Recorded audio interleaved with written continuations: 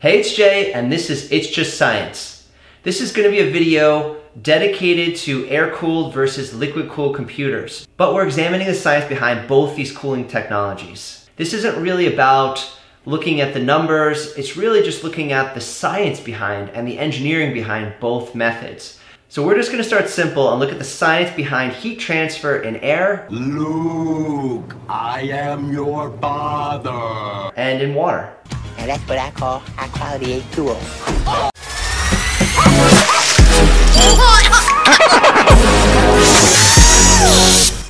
It's a known fact that hot objects have more kinetic energy than cool objects. And if we put hot objects in contact with cooler objects, or take that energy away, then energy is transferred as thermal energy, or heat. The truth is, air is not very good at absorbing temperature. Just think of a spring or fall day where it's warm during the day, and then at nighttime, if there are no clouds, it gets super cold because all the heat escapes up through the atmosphere because none of the atmosphere itself absorbs heat. Whereas if that warm spring day has clouds in the evening, then it remains a lot warmer because the cloud cover, or the water vapor, will actually keep the heat in and won't allow it to escape into space. If you do the math, our oceans absorb approximately 1,000 times more heat than our atmosphere.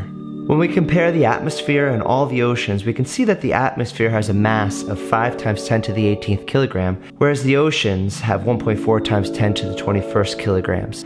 The oceans are much more massive, but the oceans also have a much higher specific heat capacity, which means in order to change each by 1 degree Celsius, atmospheres would need 5.025 times 10 to the 21st joules per Celsius, whereas oceans would need 5.53 times 10 to the 24th joules per Celsius. This just goes to show that 1,000 times more energy would have to go into our oceans to raise them by 1 degree than would have to go into our atmosphere to raise it by 1 degree. Just think about people who live on the coast versus inland. People on the coast usually have a much cooler climate than people who live inland, and that's only because the ocean itself will absorb a lot more heat from the land, since people who live on the coast are so close to the ocean. Whereas inland, the land itself continues to absorb heat, the air is not going to absorb the heat off the land, and there's no ocean there to absorb the heat off the land, so therefore it ends up being a lot hotter. Here's a demo to show you what I mean. I have a plastic bag filled with air, I couldn't find a balloon, and what I'm going to do is put heat under it. And I don't know if you saw that, but immediately the bag broke and the air started to leak out. It wasn't a dramatic pop like a balloon, but I have a bag of water.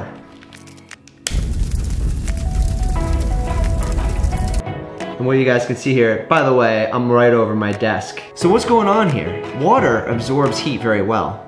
And although water has quite a bit of kinetic energy itself, it absorbs that kinetic energy, that energy from this flame. Whereas air doesn't. So because air is not absorbing it, what else is there to absorb the energy? Well, this plastic bag absorbed it, and that's why immediately there was a hole burned in it.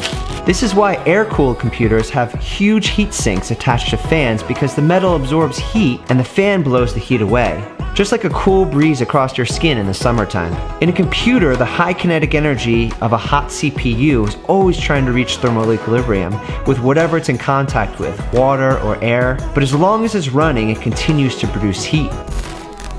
Both air-cooled and liquid-cooled computers use 2 methods of heat transfer, conduction and convection. Conduction is where solid materials of different temperatures are in contact with one another and exchange heat energy. Conduction, I feel the heat leaving my hand. And there's convection, which is a fluid like gases or liquids moving heat from one location to another, hot to cold. Can you guess where the conduction is?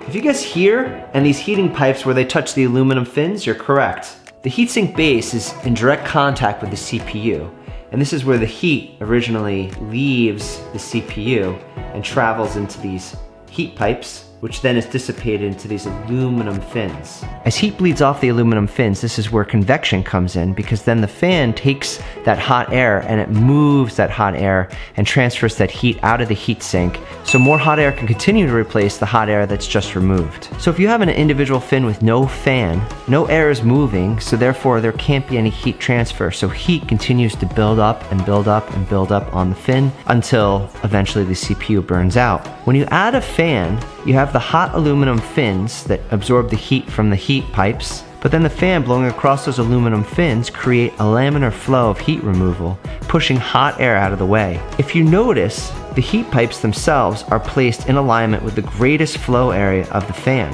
This is engineered this way on purpose because you want maximum heat removal from the hottest place on the heatsink. So what is a heat pipe? A heat pipe is a copper tube sealed under a partial vacuum and filled with a small amount of fluid, usually deionized water. As the pipe is heated from the CPU, and because the pipe has a partial vacuum, it has a lower pressure, which makes it easier for the fluid to change from a liquid to a vapor. Aluminum heat sinks cool the other end of the heat pipe where vapor condenses. The fluid moves back towards the heat source through something called a capillary action. There's a capillary flow, usually inside these heat pipes. There's some sort of wick, and that wick gives the fluid the ability to flow against gravity in a narrow space. You can see in this example with a paper towel dipped in water with food coloring what's going on here. The water is spreading up the paper towel and fighting against gravity, and the water line on the paper towel is much higher than the level of water in the bowl. This is the same way the capillary forces act inside of a heating pipe. There's a great cohesive force inside water, but in this case the adhesive force to the side of the pipe in the wick is greater than the polarized cohesive force of the water molecules. In liquid-cooled computers, there's also a base that's in contact with the CPU, and that transfers heat through conduction, and that heatsink is attached to, in this case, liquid, which is the fluid that's transferring heat through convection. The liquid picks up heat as it moves across the heatsink base, and then continues to take that heat away. I wasn't sure which way the loop of liquid was flowing, so what I did is I used my infrared thermometer and tested the temperatures of all the pipes going in and out of the CPU and graphics card. Once I was able to tell the temperature difference, it was really easy to tell the direction of flow. Cooler going in and hotter coming out. Liquid flows top to bottom through the pump. It goes through the water block below the graphics card and then up right into the radiator. After it goes through the radiator, it comes out cool and it goes right into the CPU. There's a big difference between the liquid going into the water block of the CPU and coming out of the CPU, about 8 to 10 degrees Fahrenheit. And then the liquid goes back into the pump reservoir and the cycle continues on and on. The way the radiator works is much like a heatsink on an air-cooled computer. You have hot liquid flowing into one side of the radiator, and it's passed through very thin pipes that are in contact with either copper or aluminum V-shaped fins. Those fins absorb the heat through conduction, and then there's fans behind those metal fins that blows through just like a heatsink and then remove the heat through convection. As the liquid passes all the way to the end of the radiator, there's a U-turn and then it passes back through the radiator on the other side. By the time it leaves the radiator, it's cooled down several degrees, and then in my case, in my computer, it goes right from the radiator and passes through the CPU. So the coolest liquid in the loop is actually passing right into the CPU. I think it's about time we wrap things up here. We've taken a look at the science and engineering behind air-cooled and liquid-cooled computers. So for the finale, let's just do a quick pros and cons list. For air-cooled, let's do the pros first. It's really easy to hook up. It's just really plug in, use the thermal paste, put it on, clip it in, plug it into the motherboard, and boom, it's ready to go. Also, one of the pros for air-cooled is that it's super cheap. It's much cheaper than liquid-cooled. On the other hand, some of the cons are the aesthetics of an air-cooled computer is just not as nice. You've got a huge aluminum heat sink that covers half your motherboard. So in that category, as far as the aesthetics go, it's definitely a con. Also, the specific heat capacity of aluminum copper is very low, which means that it absorbs heat very, very well, but it has a hard time of dissipating. So unless your fans are running hard, you're gonna have a ton of heat inside your computer. You need to have those fans moving the heat out, which is gonna heat up your room in turn. Overall, an air-cooled computer is gonna run a lot hotter. In the case of a liquid-cooled computer, let's do the cons first. The cons are, it's more expensive, anywhere from 2 to 5 times more expensive than the parts that you could get for an air-cooled computer. You also have more mechanical parts in your computer. You've got the pump reservoir, the pump, the radiator, the water blocks, and all the piping in between. It's a lot harder to set it up, and there's a lot more mechanical things that could potentially go wrong. If you're new to building computers, and you mix and mingle some of the parts, like aluminum copper for example, because the liquid's flowing through, it's able to carry current, and those two metals have a great electric potential difference, creating a voltage inside the computer.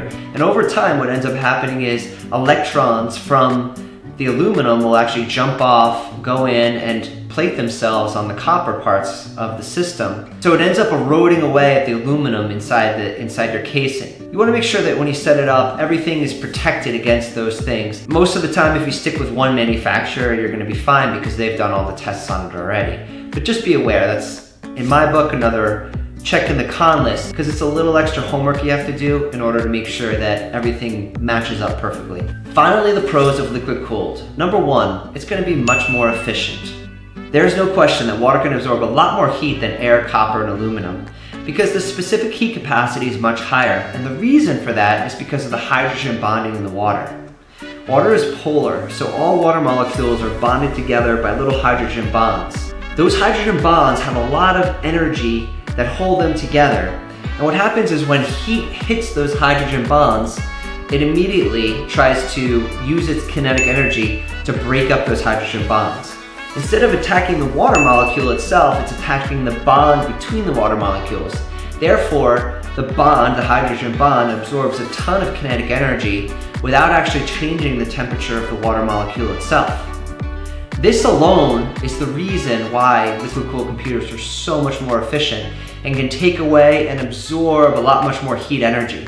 In fact, the CPU and the graphics cards are going to put out the same amount of heat, but air-cooled computers, the heat sink is going to absorb that energy, get super hot, that aluminum is going to be hot to the touch, whereas liquid-cooled computers, if you put your hand right on the piping, it's going to be a lot cooler, and it's just liquid is superior in cooling it off. The heat sink will do its job, but the fans are going to run harder, your computer's going to be louder, and it's going to be harder to dissipate that heat and get it out of the case. When we talk about the potential of overclocking a computer, liquid cooled is going to be the way to go, because even if you're overclocking it and the CPU increases in temperature, it's barely going to change the temperature of the fluid running through your computer. Not to mention, liquid cooled computers look pretty sweet. Will air-cooled computers get the job done? Is the engineering sound and really great? Absolutely. But is liquid-cooled computers the way to go if you have the budget for it? In my opinion, I would say yes.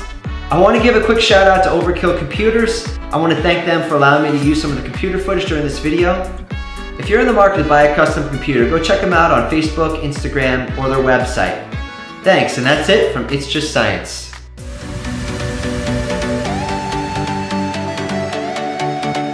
Handz for Hire is a mobile app connecting neighbors ready to lend a hand with neighbors who need a hand.